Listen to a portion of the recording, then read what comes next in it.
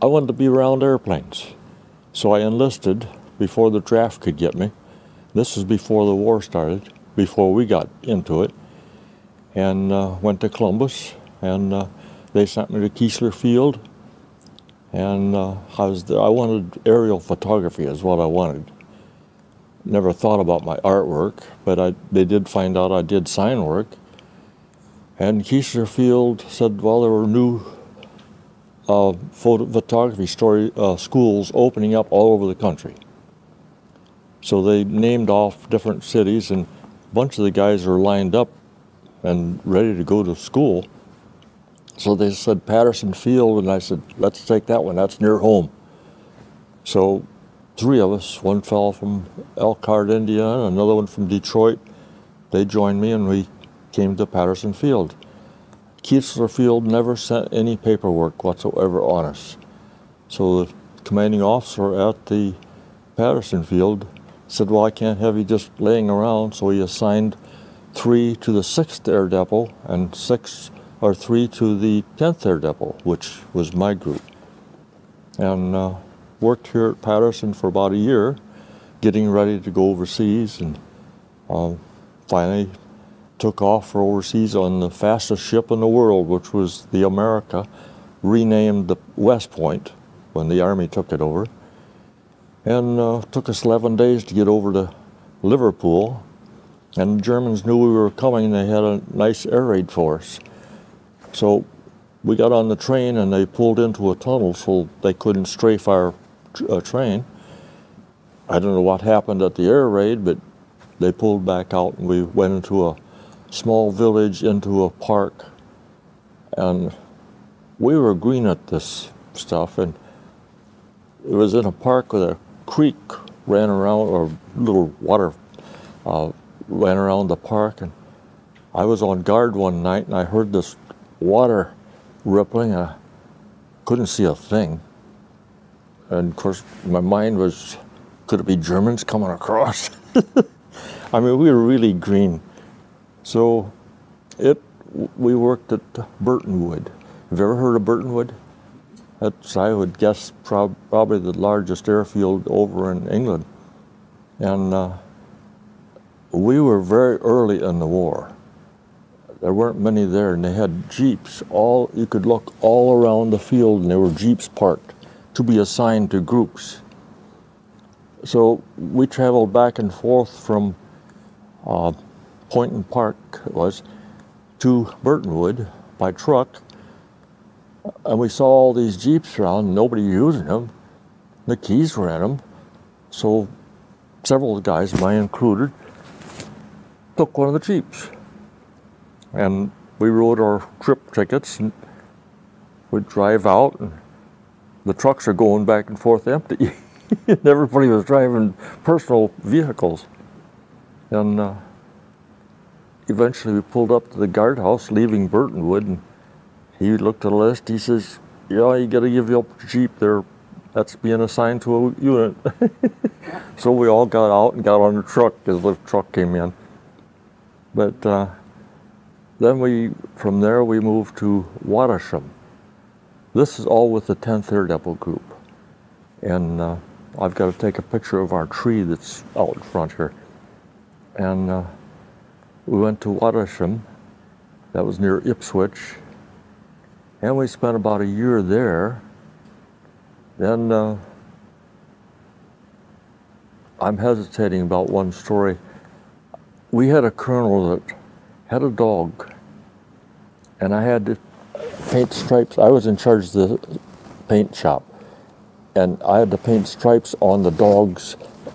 He had a canvas thing that went onto his back and over his shoulder, and if the dog was good, he got a rating. And it was always published with the GIs on the bulletin board when they got a rating, every month. If the dog was a bad dog, he got broken. So I had to keep changing the stripes every month. And that colonel was one that nobody liked him.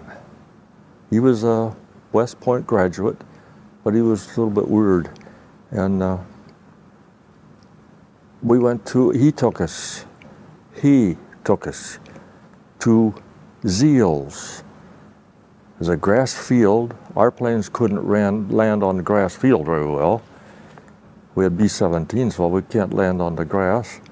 So in several months that we were there, not one plane ever came into our field. We couldn't service them or do anything if they can't come in. So Colonel Green, you probably never heard him, but he was a classmate of Eisenhower's. He had started our group, and he found out we were in Zeal, so he pulled some strings, and we were not supposed to be there in the first place. And we moved in the dark after night, and we were moved back to Watersham again. And the colonel liked the paneling that was in the office, and he liked the flagpole that was out in front. It was all British stuff. So he had the guys take up the flagpole, take the paneling off the office. He's going to take it with him. Well, the guys did what he told. So they took all this stuff, and we left. And I got a letter that I don't think I brought that with me. He was reprimanded for stealing this stuff, and it was his doing. And he was given a choice of either retire or be dishonorably discharged. And he had to sign the letter, and I have the letter. And he had to sign it that he had read it. And he retired. But he was a full colonel. But he pulled some really weird stuff, and that was that story. But when did you know you were an artist? Did it begin when you were a little boy? 5 years old. I used to draw cowboys and Indians on my sister's books. Where there was any empty space, I would draw cowboys and Indians on there when I was 5 years old, and they never stopped me. They encouraged me. And in elementary school, I did a painting of old Ironsides, the old sail ship, and the superintendent of the school saw it, and he took it. I thought he was taking it down to the high school to display it. I never saw it again. But that's all I spent more time in the art class when I got into high school. I would skip English, I'd skip gym, I'd skip math, all those different classes. I'd stay in the art class and do artwork, and the art teacher let me do it. And it came to graduation, I didn't have enough credits for graduation. So the art teacher and the principal of the schools, they got together and decided I spent enough time in art class to get my credits. And they graduated me. And I was already 2 years behind in my class because I didn't study. I was in art class all the time.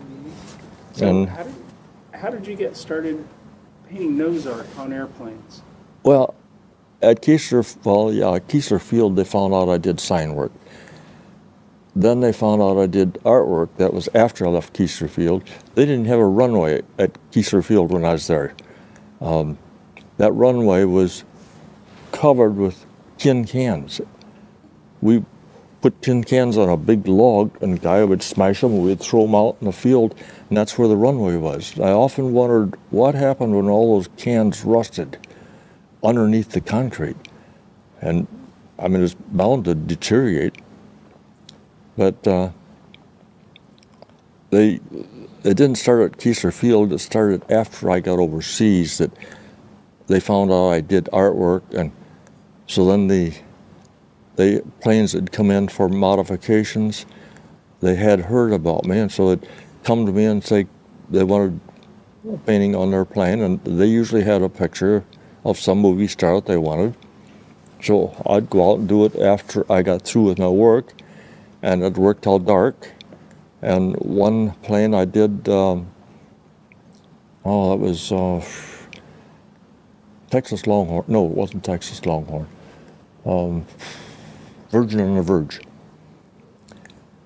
I got the painting of the girl done, but it didn't have the lettering on.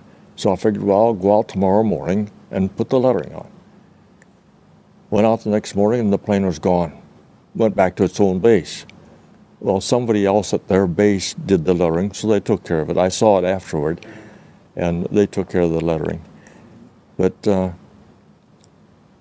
planes had come in like that, and they had heard from other crews that had been there that I did nose art. So they'd come to me, and one crew came to me, and they said, I thought it was Texas Longhorn. Well, it was Longhorn. And I was corrected on that. It wasn't Texas. I think the pilot was probably a Texan, so it was Texas Longhorn. And I did some Longhorns on that plane, and that was then 12 of us were sent to Thurley, the 306 bomb group, and I have their patch here. And we were there about 3 months because they were running out of parts. I mean, the planes were coming back, shot up, and they didn't have parts to replace them. So they were tearing B-17s apart for just some little thing to keep other ones flying. Well, we had all the parts. So we furnished the parts for them, and they were happy to see us. And this Texas Longhorn was sitting out of our side of our hangar, and they came to us and said we needed a carburetor. Otherwise, they're going to start tearing our plane apart. And our officer that was in charge of us, he says, well, we got to get it all cataloged and on the shelves. We didn't even have shelves yet. We had to build shelves. We had a carpenter with us and had to build shelves and get the stuff up there. And that's where I learned how to run a forklift. And just because it was a fun thing to do. And our sergeant told this crew, come back after dark, you'll have your carburetor. So they come back after dark, and the sergeant, he knew where what carton, or well, it was a big crates. He knew which crate had what in it, and he got the carburetor out and gave it to them, and they went out in the dark with a flashlight, and they were working on the plane. And they asked me to do this Texas Longhorn on it. So I went out, put the Longhorn on the other side of the plane while they were working on the other side. And so it just got out that I did nose art. Then I wanted more artwork. So I was painting two girls on the officer's dining room. It was like a theater, a stage here and everything, and the sides here. I was putting two girls on the thing, and I thought, how am I going to get a transfer? If normally you'd have to go to your first sergeant, and if he approved of it, then you'd go to your commanding officer, and if he approved it, then you might get it. I wasn't going to get it. But right around the corner from where I was painting the girls on the officer's dining room was the commanding officer of the field, Colonel Sloan. And there's a funny story mixed up with him.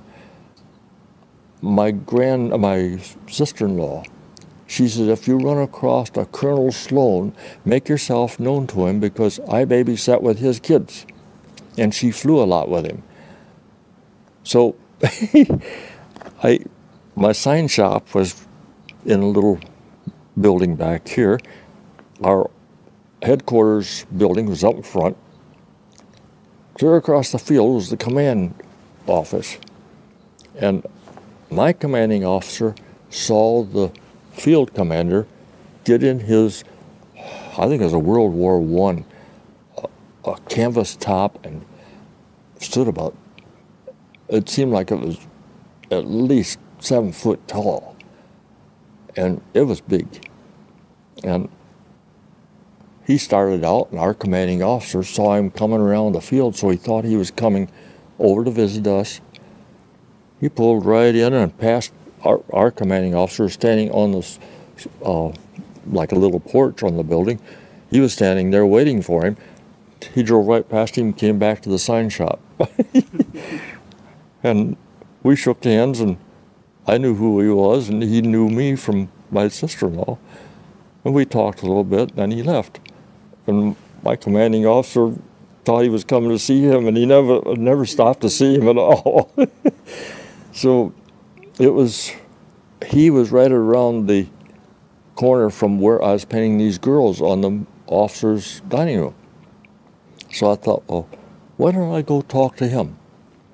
So I went around, knocked on the door, and he invited me in, and I told him what I wanted. I wanted more artwork, and I'd like to get a transfer into some group that I could get more art. So he thought it over, and he says, I think the only place would be in the regular Army. So I said, well, whatever. I was willing. Well, I was still painting these girls on there, and I was painting for about a week or so. All of a sudden, they said, here's some transfer papers for you. They were 10 days late. They had already been made out 10 days ahead of time, and I never saw them.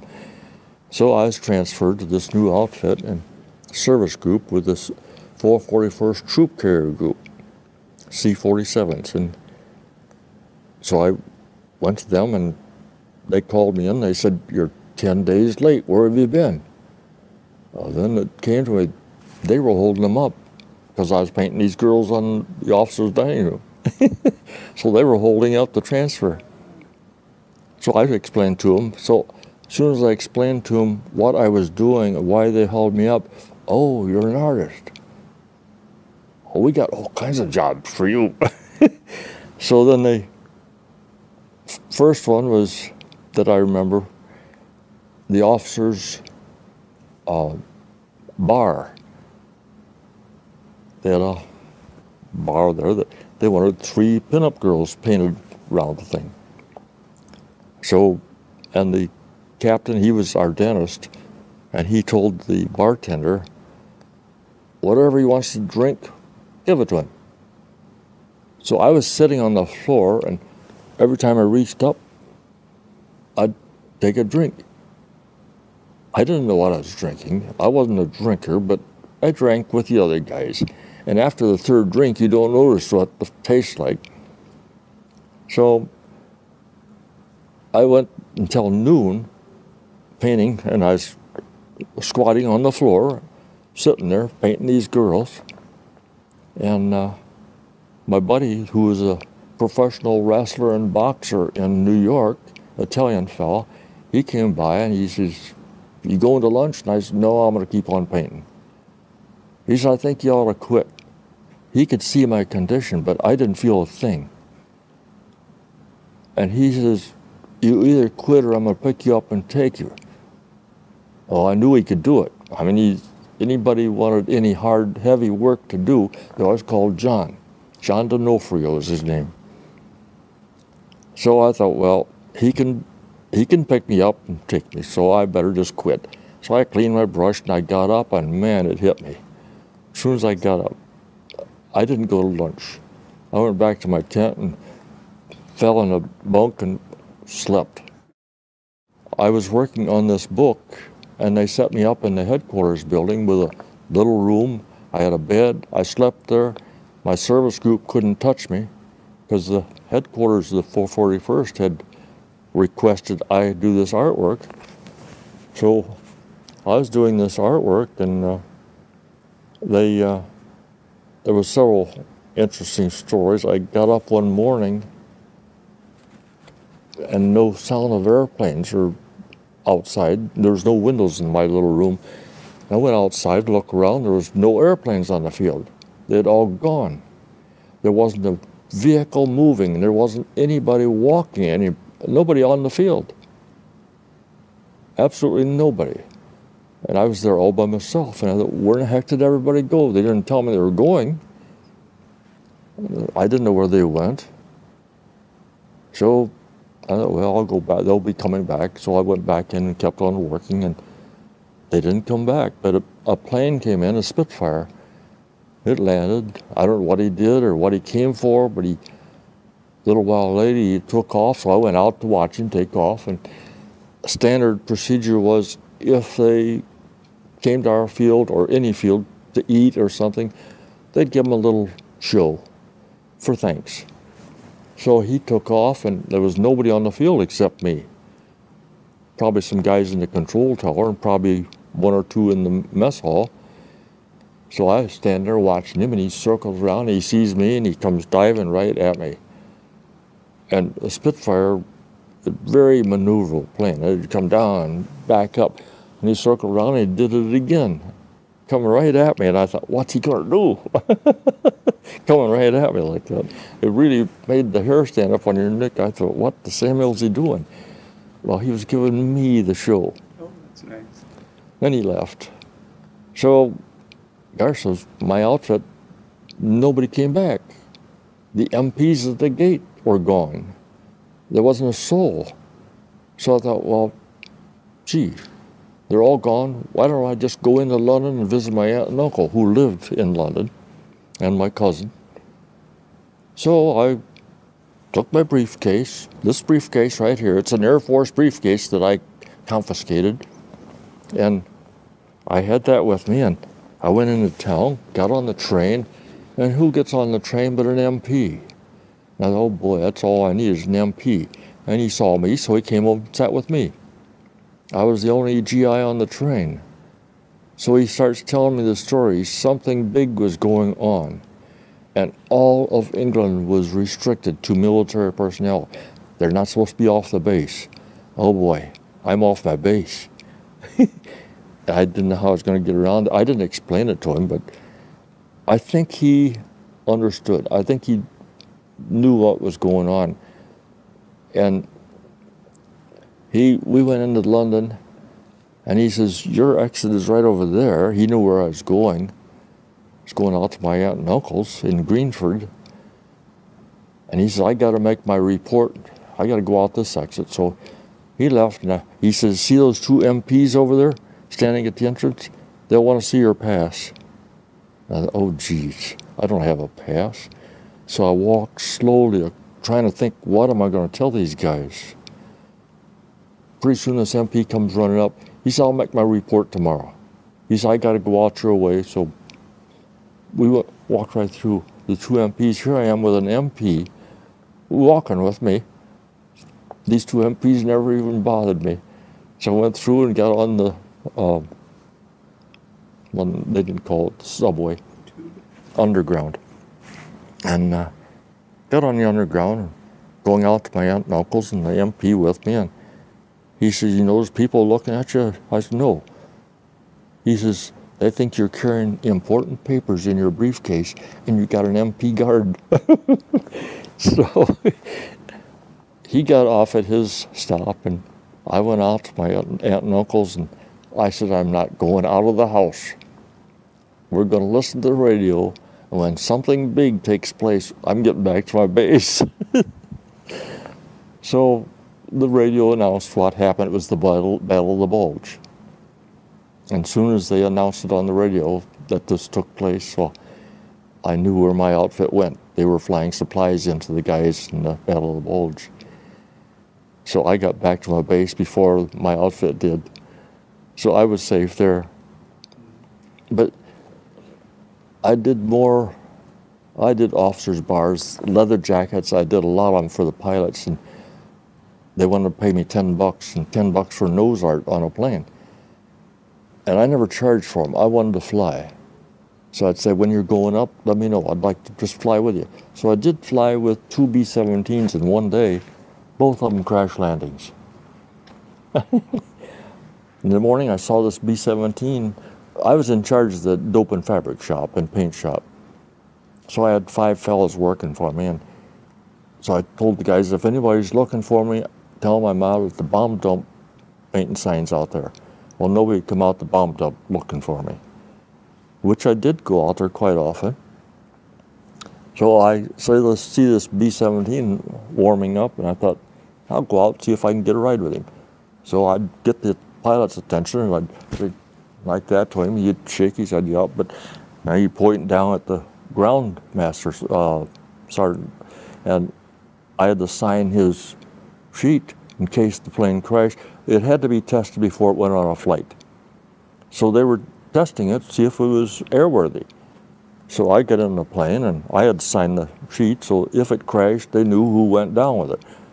And I signed it and got in the plane, and the whole crew was on the plane. And when we come in for landing, the pilot wanted everybody up in the radio room. If you ever been in the radio room of a B-17, there isn't much room. So I sat on the floor, and the rest of the guys were standing. The radio man was sitting in his seat. I mean, it was crowded.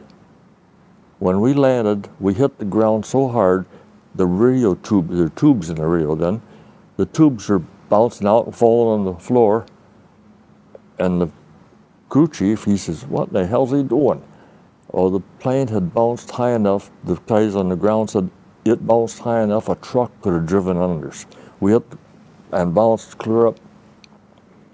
So that was in the morning.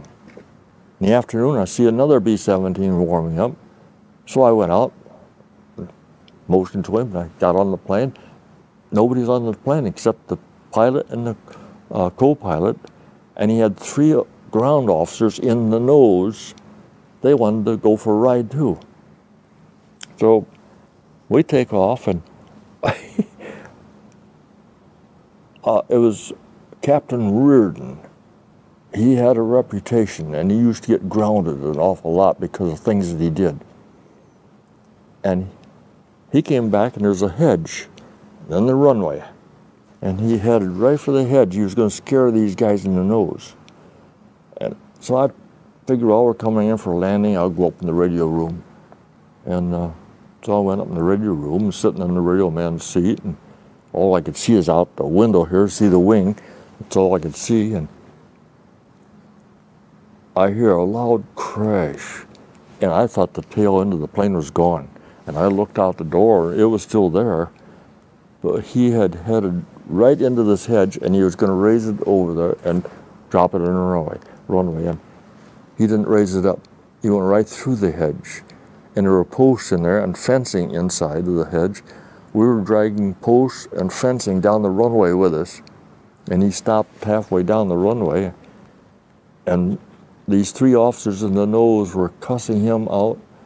And I thought, well, this is no place for me, so I walked back. And I didn't wait around to see what happened, but I knew what happened. He went through the hedge. But that was 2 in one day. I was doing this book, and we went to France. The whole outfit moved to France. And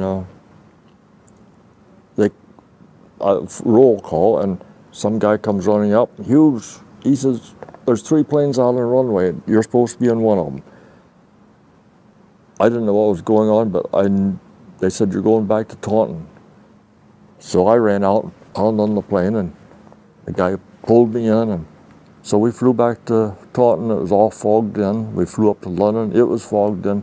Flew back to Taunton, and he saw an opening in the fog, and he went down through the fog. And we were flying over the trees like that with a C-47. And we got to Taunton all right. And I went into Taunton, checked on the printer. He was printing the book all right. They thought maybe if we went to France, the printer might just lay it aside. Well, he was still working on it. So that's all I needed to do, find out if he was still working on it. So I went back to the airfield. The plane's gone. It went back to France without me. And I didn't have a pass. They didn't have time to even issue a pass. So I am in England, and in the dark, I had taken a girl from the Red Cross. I stayed at the Red Cross. I went there, they said, "Well, we can set you up on a bunk out in the warehouse." So that's where I stayed. And I took this girl to her first Bing Crosby movie. And coming out of there in the blackout, I have no idea how the MP saw me, but in this blackout, they pulled up along the curb. "Soldier, can we see your pass?" How did they know? I have no idea. In a blackout. And I said, "I don't have a pass. Get in the Jeep." So I told the girl, "I'll see you tomorrow, hopefully."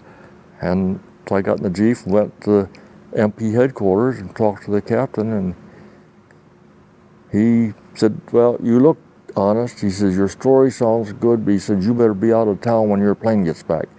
Well, a whole week before they came back, they didn't miss me. My outfit didn't even miss me because they thought I was with the troop carrier group. Troop carrier group thought I came back with the plane and I was back with my service group, so nobody was looking for me. Well, eventually they missed me. So they flew back to England to get me. I had special services. But then after that, that book had to go to the Troop Carrier Command. I'm sure it went to them. And Troop Carrier Command said, that's the guy we want in Paris. And I'll tell you my theory on that, why you'd ever heard of it. I got a theory on it that I think happened. So I got the pass, the orders for me to go to Paris. You'll get the copies of that. And so I went to Paris. I didn't know what was going on. I was supposed to be there 7 days. I never saw the orders. They just sent me. And 5 other guys, they had to set the display up, and after they were through, they all left and went back to their outfits. And I was there all by myself. And I could have gone a block away to the MP headquarters and slept there, but I didn't know any of those guys. But I had to go there to shave and shower and stuff. And it was only a block from the tower. So I thought, geez, the plane's made up as a hospital ship with 3 decks of cots all the way up through the plane. So I'll sleep in the cot clear up by the pilot's section. Then the French people looked in and see a dummy on a cot all bandaged up and tubes running to it. And the French couldn't see me up there. So I decided I'd sleep in the C-47. So that's what I did. And it wound up that I hadn't heard that I was only supposed to be there 7 days. I hadn't seen the paperwork. I just went, and I figured, well, when they're ready, they'll take me back. Well, it never happened. It went on and on and on, and I never heard any word about when I was supposed to go back, so I was there for 3 months. And when I got the paperwork, after I got discharged, or when I got discharged, and looked at the papers, I was supposed to be only 7 days. So while I was sleeping in this, something you probably didn't know, the Eiffel Tower belonged to the United States at that time. Yeah, it was our tower. And the Frenchman in charge of the tower told me all this. He told me that Hitler came there and wanted to go up in the tower, and they told him the elevator wasn't working, which was a lie. But I'm not going to walk up there. So I got a picture of him, not one that I took, but somebody took, some of the Germans took it, of him and his whole troop walking away from the tower. But we had to walk up the steps to get up there. The second landing was a bar, open till 2 o'clock in the morning, strictly for Americans. Nobody else could use it. It was Americans. It was our tower.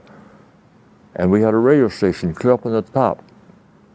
And I never got up there, but I would have had to climb all the way up. But this bar was open till 2 o'clock only for American GIs. And the guys would walk the stairs going up there, and they'd stay until 2 o'clock, buy a bottle of whiskey, and walk around the perimeter of the tower on that second landing, drinking the whiskey when they emptied over the side. And there were 15 airplanes down below. Bombers, fighters, C-47, C-46, 2 gliders, the CG-4A and the CG-13, and they were all sitting down below, and they'd throw this bottle over the side, and I'd be at 2 o'clock in the morning, you're half asleep, and it crashed down on your plane. It's a rude awakening. So one of the really funny stories about it, I'd go to bed, and in the C-47, after dark, you could put your hand in front of your face and you couldn't see it. I mean, it was that dark. And I felt the plane rock, and I thought, who's messing around with the plane? I had to rock some more, and I just kept quiet, and that's when I said that you couldn't see your hand in front of your face. Somebody was getting in the plane. And I thought, who in the heck is getting in the plane? They didn't have a light or flashlight on, so I couldn't see them. And they were coming up through the plane, and I was laying in my cot, my arm on the edge of the cot. It was an MP bringing a French girl in. All those cots were handy. So she's coming, and a C-47 is such an angle. You have to take hold of something. You just can't walk in. And she was taking hold of the cots as she was walking in. When she got to my cot, she got a hold of my arm, and she let out a blood-curdling scream I'll never forget. And the MP turned his flashlight on. He says, I didn't know anybody was in here. I said, I live here. He said, I just wanted to take her up and show her how the instruments light up in the dark. So I told him, go ahead. It took him all 5 minutes. I tell this when I speak to groups because they get a big kick out of it. It took him all 5 minutes to show her what instruments light up in the dark. And I said, I spoiled that guy's whole evening. they left. But we had it all, the whole Eiffel Tower was fenced in. We had this roll-up fencing. They had that all the way around the tower. And the MPs were keep the French out at night. Guess what they had for fencing in the front? They had a B-17 sitting right in the middle, like a marquee on a theater. The people came in and went underneath the wings of the B-17. The fencing around here were 500-pound bombs, all standing on end. And nobody's going to go around those or move them. And they were, gosh, about that high, 500-pound bombs, and all stacked against each other, all the way around to the sides and then the wire fencing. And I got a picture of those bombs. It looks like they dumped them. When they first delivered the bombs, I was there before it even opened, and they were still building the exhibit. And I've got a picture looking down from up in the tower. You can see all these bombs laying on the ground before they even set them up. And I got pictures out of the back of the tower showing lumber just laying there waiting to be used to build something. They built a canvas hangar. You've ever seen one? Oh, they had built a canvas hangar, and they showed the first showing of Memphis Belle in there. And that was there's two Memphis Belle's movies. One's the military version. The other one is the story, the Hollywood version. And I've got copies of both of those movies.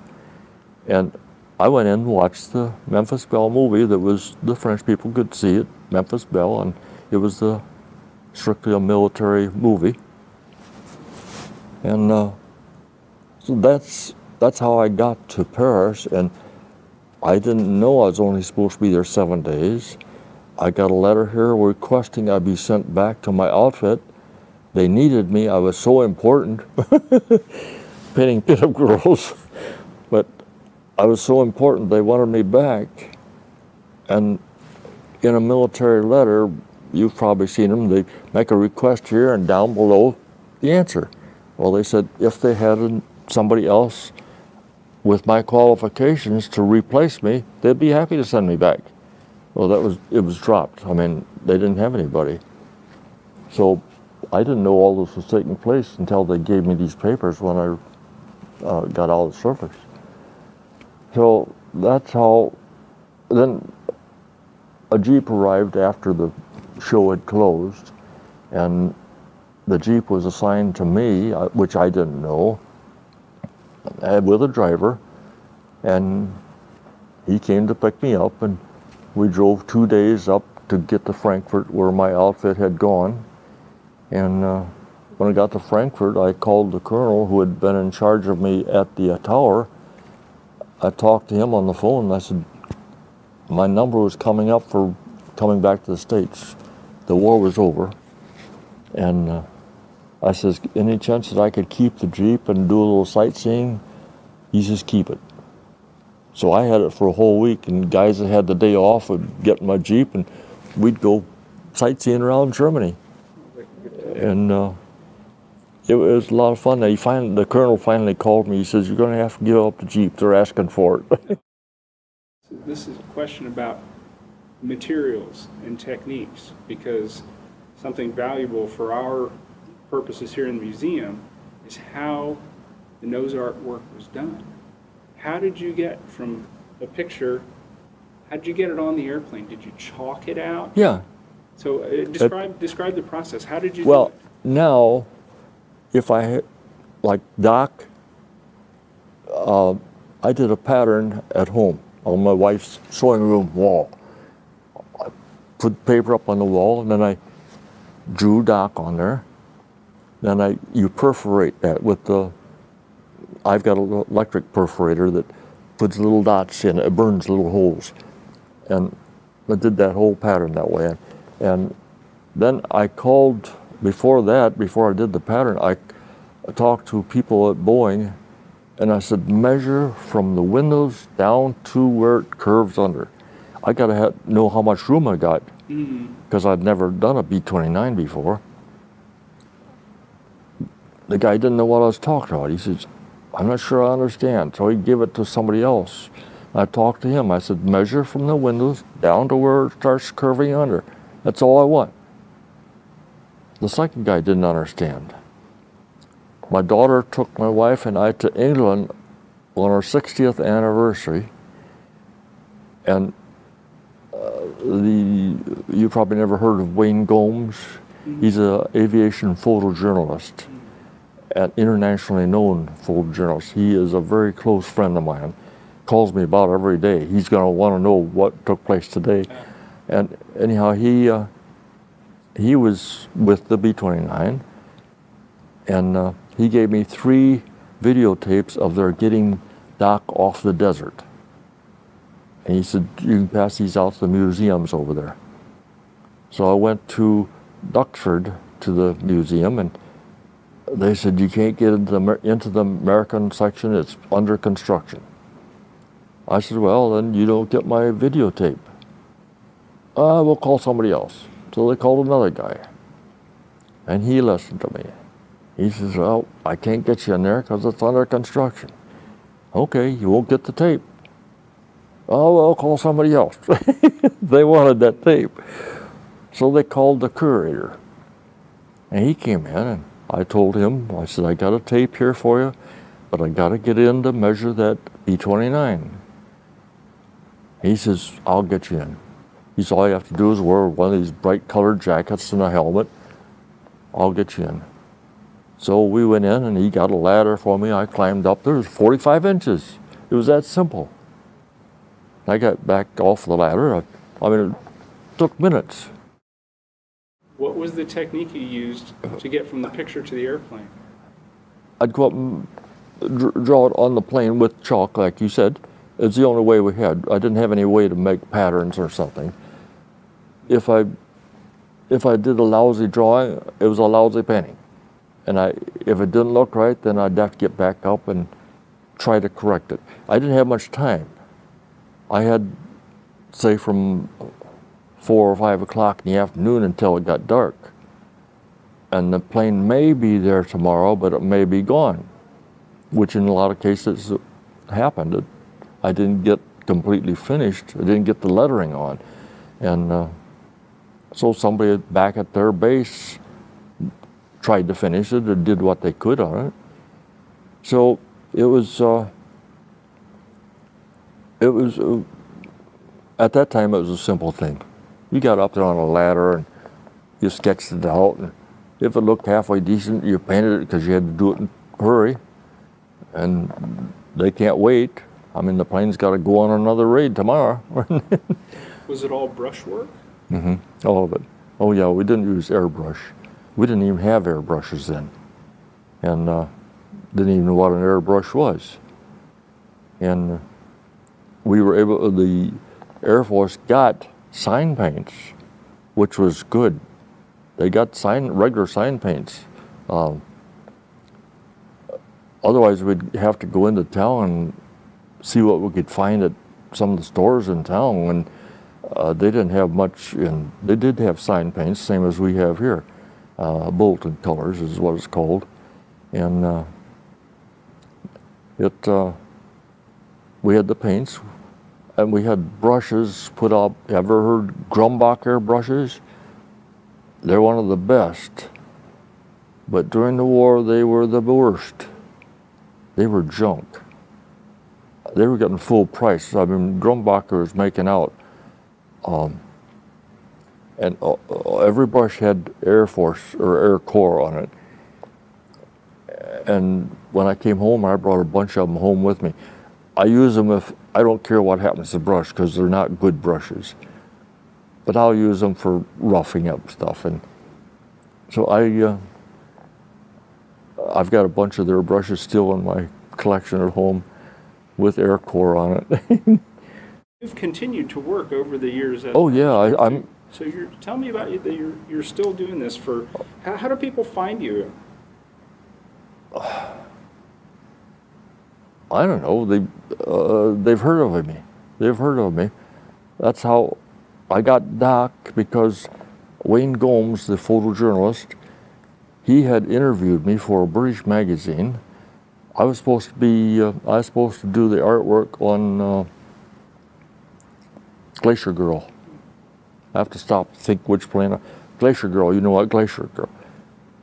I was given the job by Mr. Schaffner, who owned the plane. He's the one that spent $3 million getting that plane out of the glacier.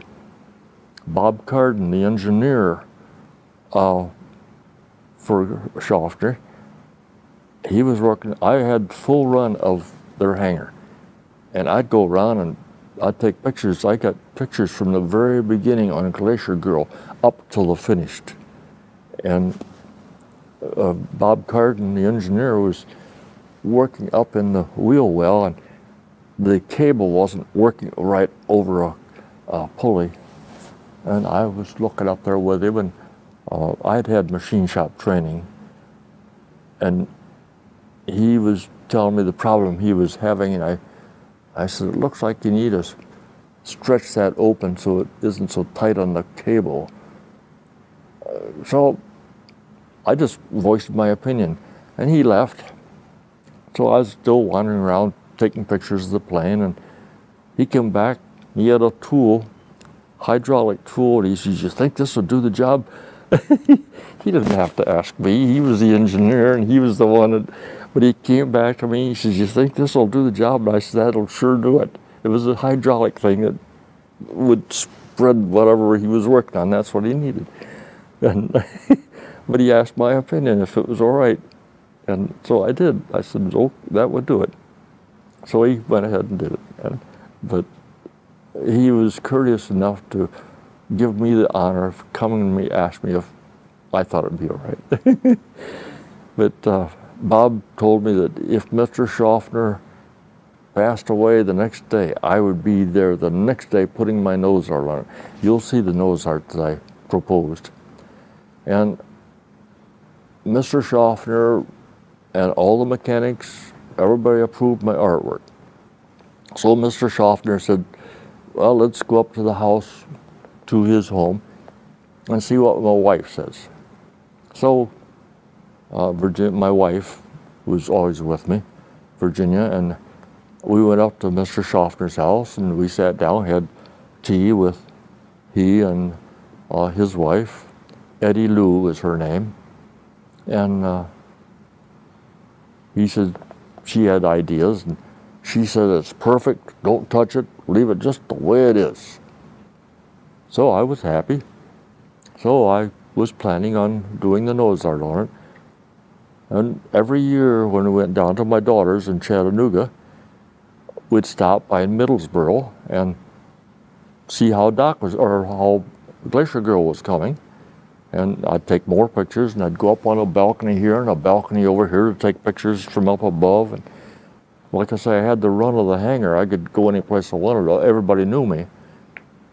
And 10 years went by, and every year we'd stop, we'd have a meeting with Mr. Schaffner, his wife, Bob Carden and my wife and myself.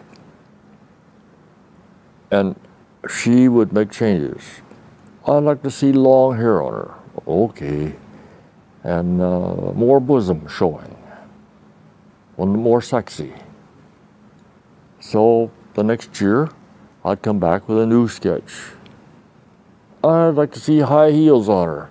I said, what's she doing with high heels on a glacier? And I'd like high heels. Okay, so I went back. The next year, I had the girl with high heels. I did 2 sketches in full color. And after the second one, I started just giving her a pencil sketch. I wasn't going to go to all this effort of making a painting. And so I did these pencil sketches for 10 years, making changes every year. After the 10th year, I said, that's enough. Either take what I've given you or get somebody else. Well, Mr. Schaffner had said the job was mine, but that didn't mean anything. I got a card, I should say. My wife and I got the card inviting us down for when Glacier Girl would make its first flight. Wayne Gomes, the photojournalist, he was invited, and he sent a message back and told him he wasn't interested if my artwork wasn't on the plane. And I said the same thing. If the plane didn't have my artwork, I'm not interested in the thing. So we didn't go, and Mr. Schaffner was ailing, and it was shortly after that the plane flew that he passed away. And Bob Carden had told me if he died, I would be down there the next day painting that original girl, the original sketch, on the plane. Well, that didn't happen. Eddie Lou, his wife, inherited the whole thing, and she sold the plane to a Texas oil man. So they've got Glacier Girl on it in the lettering that I used on my sketch, but it's just got the lettering. It doesn't have the girl on it. So it's been an interesting life. And doing artwork, I was exempt from a lot of stuff that the guys had to do that normally I would, if I didn't have a job that I was doing some artwork, I did along with them, like emptying coal cars. They were actually Coke over in England, Coke cars, and we emptied one car and go to the next car and empty that one. That's what we used for heat. And we got German prisoners. I was assigned 5 German prisoners, and it was kind of odd. I always felt it was odd. Yesterday, if we'd met those guys on the field, it was either you kill me or I kill you. Today, we're buddies, we're old friends. I had to keep them busy. Went out, and there was a woods across from our paint shop, and I'd send them out there to cut trees for firewood, and because we didn't have anything else at that time. And after we'd cut the whole woods down, really, I mean, we couldn't see the airplanes that were taking off on the other side of the woods. By spring, you could see the airplanes.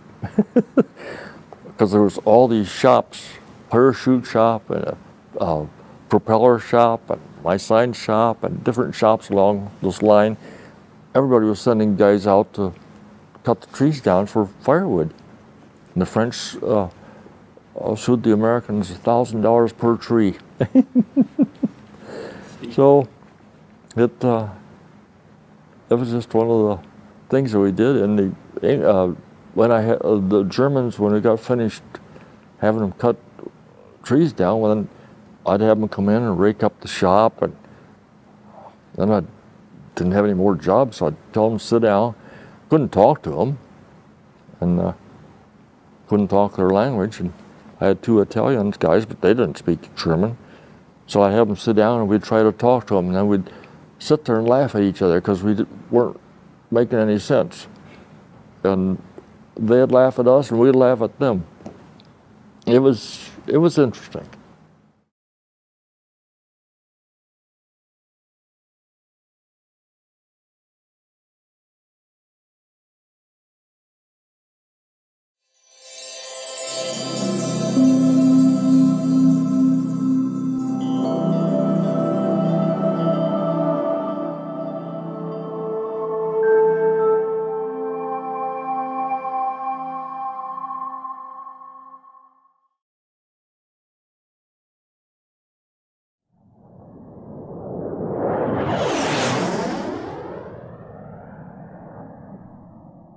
If you enjoyed this video, please remember to like and subscribe. And as always, thank you for watching.